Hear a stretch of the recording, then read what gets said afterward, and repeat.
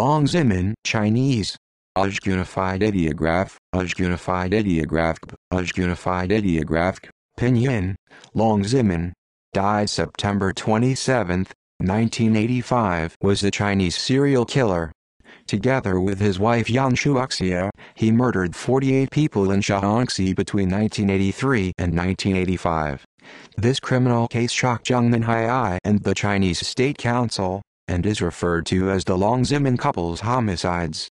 Unified ideograph, unified ideograph, unified ideograph, unified ideograph, unified ideograph, unified ideograph, unified ideograph, unified ideograph. Murders. Long Zhimin was a farmer originally from Shang County, now Shangzhuo District, Shangluo. In the spring of 1974, due to the construction of the Nangchen Reservoir, he moved to Wangjian Village. Unified ideograph, unified ideograph, unified ideograph, Yanjiao Township, now Yanliuhi Town.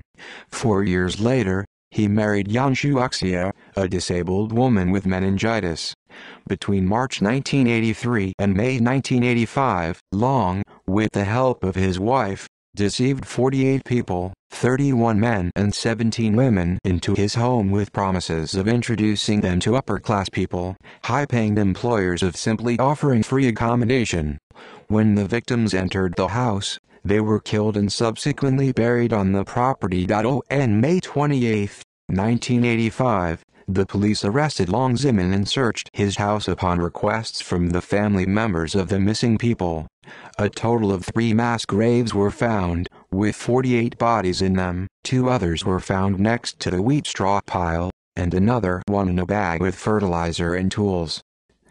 Trial and execution. On August 30, 1985, the Shanglao branch of the Shaanxi Procurator charged Long Zhimin and his wife with murder. On September 20, the Shanglao Intermediate Court sentenced both defendants to death. They filed an appeal, but the Higher People's Court rejected it and upheld the death penalty.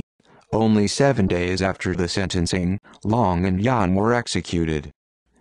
Motives. According to medical experts, the initial motives for Long's murders was to obtain property, free labor and meet sexual requirements. As the killings progressed, it evolved into an addiction, from which he likely experienced great pleasure. Reveal. At the end of 2011, the Shaanxi Provincial Public Security Chronicles declassified the crimes, and even published photos of Long Zhimin. References.